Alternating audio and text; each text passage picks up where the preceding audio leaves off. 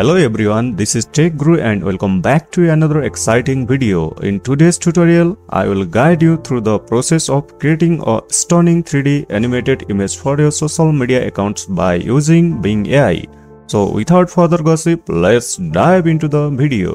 Social media 3D image generate गर्नको लागि सबैभन्दा पहिले तपाईले आफ्नो मोबाइल फोन अथवा ल्यापटपमा Google Chrome ओपन गर्नुहोस्।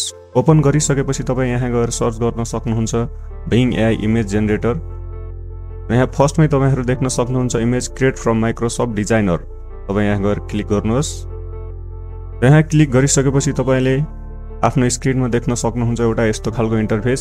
यहाँ काम गर्नको लागि सबैभन्दा पहिले तपाईले आफ्नो माइक्रोसफ्ट अकाउन्ट देखि लगइन गर्नुपर्ने हुन्छ। त्यसको लागि तपाईले यहाँ देख्न सक्नुहुन्छ जोइन एन्ड क्रिएट को एउटा बटन रहेको छ। यहाँ क्लिक गर्नुहोस्। यहाँ क्लिक गरिसकेपछि तपाईको अगाडि एउटा यस्तो इन्टरफेस खोल्छ। यदि तपाईसँग पहिले नै तपाईको माइक्रोसफ्ट अकाउन्ट छ भने तपाईले यहाँ सिधै लगइन गर्न सक्नुहुन्छ। यदि तपाईसँग छैन भने यहाँ क्रिएट वन को अप्सन देख्न सक्नुहुन्छ। यहाँ क्लिक गर्नुहोस्। यहाँ क्लिक गरिसकेपछि तपाईले यहाँ आफ्नो इमेल एड्रेस टाइप गर्नुपर्ने हुन्छ।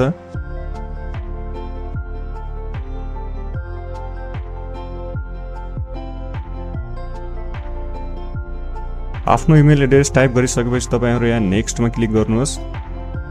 नेक्स्ट मा क्लिक गरिसकेपछि यहाँ तपाईले आफ्नो नेम सेट गर्नुपर्ने हुन्छ।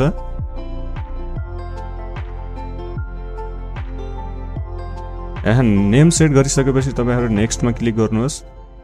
त्यसपछि तपाईको अगाडि एउटा यस्तो इन्टरफेस खुल्छ। यहाँ तपाईले देख्न सक्नुहुन्छ आफ्नो कन्ट्री अथवा रिजन सिलेक्ट गर्नुहोस्। त्यसपछि गएर तपाईले आफ्नो बर्थ डेट सेट गर्नुपर्ने हुन्छ।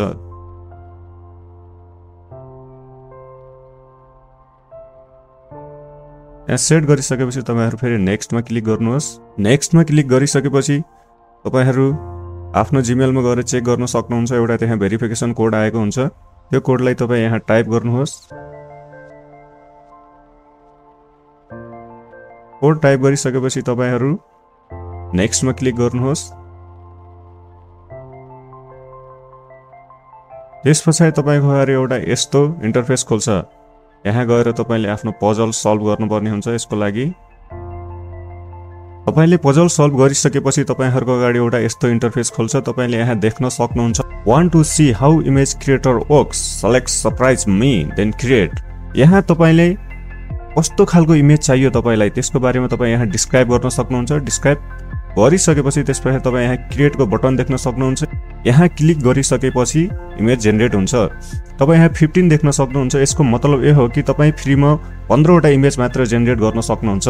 यदि त्यो भन्दा धेरै इमेज तपाईलाई जेनेरेट गर्न इच्छा छ भने तपाईले सब्स्क्रिप्सन लिन पर्ने हुन्छ। त्यसको लागि तपाईको केही पैसा खर्च हुन सक्छ। अब के र कसरी डिस्क्राइब गर्ने भन्ने बारेमा तपाई टेन्सनमा हुनुहुन्छ भने तपाईले त्यो टेन्सन लिइराख्न पर्दैन, किनकि मैले यहाँ तपाईहरुलाई सजिलो होस् भनेर एउटा प्रम्प्ट रेडी गरेको छु। तपाई यहाँ देख्न सक्नुहुन्छ create a 3D illustration of an animated character sitting right side of a social media logo. Name of social media logo like Facebook, Instagram, YouTube. The character must be wear casual modern clothes such as jacket, jeans and sneaker shoes. The background of the image is a social media profile page with a username, your name and profile picture of that match. यसको मतलब के हो भन्दाखेरि तपाईले केही पनि गर्न पर्दैन। तपाई त्यहाँ गएर सेम यही टाइप गर्नुहोस् र यो जहाँ रहेको छ नि नेम अफ सोशल मिडिया भनेको यहाँ तपाईले अब कुन सोशल मिडियाको लोगो तपाईलाई चाहियो, फेसबुक, इन्स्टाग्राम, युट्युब यस्तै गरी ट्विटर हरेक सोशल मिडियाको लोगो तपाई यहाँ राख्न सक्नुहुन्छ। र त्यसपछि यहाँ पनि अब तपाईलाई कस्तो खालको गेटअप चाहियो त्यसको बारेमा डिस्क्राइब गर्नुहोस्। अब यहाँ मैले यसरी गरेको छु। तपाई एउटा एक्जाम्पलको रूपमा यसलाई लिन सक्नुहुन्छ। र यहाँ रहेको छ त्यसपछि profile page with user name. यहाँ तपाई आफ्नो नेम टाइप गर्नुहोस् र यो कम्प्लिट हुन्छ। अब मलाई कस्तो खालको 3D इमेज चाहियो भनेर मैले यहाँ डिस्क्राइब गरिसकेको छु। डिस्क्राइब गरिसकेपछि यहाँ क्रिएट मा क्लिक गर्नुहोस्। यहाँ प्रोसेसिङ भइरहेको छ, तपाई देख्न सक्नुहुन्छ। प्रोसेसिङ कम्प्लिट भइसकेपछि तपाईहरु यहाँ देख्न सक्नुहुन्छ मैले जस्तो खालको डिस्क्राइब गरेको थिए त्यस्तै खालको 3D इमेज मलाई यसले प्रोवाइड गरिसकेको छ। तपाई यहाँ देख्न सक्नुहुन्छ टेक गुरु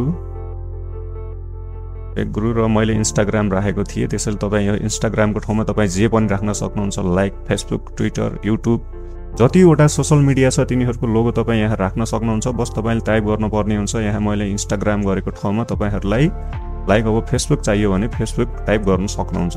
त्यो अनुसारको यसले जेनेरेट गरेर तपाईँलाई इमेज प्रोभाइड गर्छ र जेनेरेटेड भइसकेको इमेजलाई तपाईँ डाउनलोड पनि गर्न सक्नुहुन्छ। यहाँ यसले मलाई 4वटा इमेज प्रोभाइड गरेको छ, यसमध्ये मलाई एउटा जुन मनपर्छ म त्यो सिलेक्ट गरेर म डाउनलोड गर्न सक्छु। त्यसको लागि मैले यसलाई चुज गर्दैछु। चुज गरिसकेपछि तपाईँहरू देख्न सक्नुहुन्छ यस्तो इन्टरफेस तपाईँको अगाडि खुल्छ र यहाँ तपाईँ देख्न सक्नुहुन्छ डाउनलोडको अप्सन। यहाँ मैले जे डिस्क्राइब गरेको थिएँ त्यो पनि यहाँ यसले प्रोभाइड गर्दो रहेछ र म यो डाउनलोड गर्दैछु। फाइनल्ली यो डाउनलोड भइसकेपछि तपाईँले यसलाई ओपन गरेर पनि हेर्न सक्नुहुन्छ। मैले जस्तो खालको इमेज चाहेको थिएँ त्यस्तै खालको इमेज मलाई यसले जेनेरेट गरेर प्रोभाइड गरिसकेको छ, तपाईँहरू देख्न सक्नुहुन्छ। Thanks for watching this video. I hope you enjoyed learning how to craft eye-catching 3D animated images for your social media profiles. If you found this tutorial helpful, don't forget to hit that like button, subscribe to Tech Group for more tech content, and ring that notification bell to stay updated. Feel free to share your creation in the comments below, and I will catch you in the next video. Until then, stay creative and tech inspired. This is Maniche from Tech Group family. Thank you.